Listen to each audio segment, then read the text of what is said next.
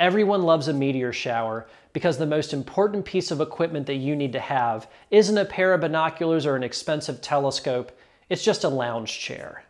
I'm Michael Martin and welcome to Late Night Astronomy. Around this time every year, the remnants of comet G1 Thatcher make their way into our atmosphere, creating streaks of light for us to see down below that we call a meteor shower. This year, the Lyrids will peak on the night of April 21st, going into the morning of April 22nd. To see them, go outside around 11 p.m. on the night of the 21st and look towards the northeast. There you will come across one of the brightest stars in the night sky, Vega. Around that part of the night sky is where these meteors will appear to shoot from.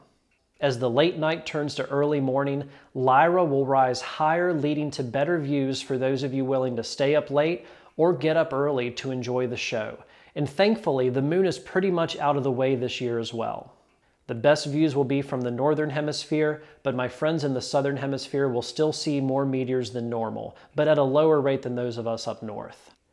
Regardless of where you live, get away from light pollution, get comfortable, and give yourself at least an hour to enjoy the show as meteors from the Lyrids streak across the night sky at a rate of roughly 10 to 20 meteors per hour.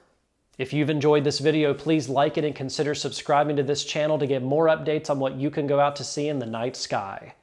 Thank you all so much for your continued support, and clear skies from Late Night Astronomy.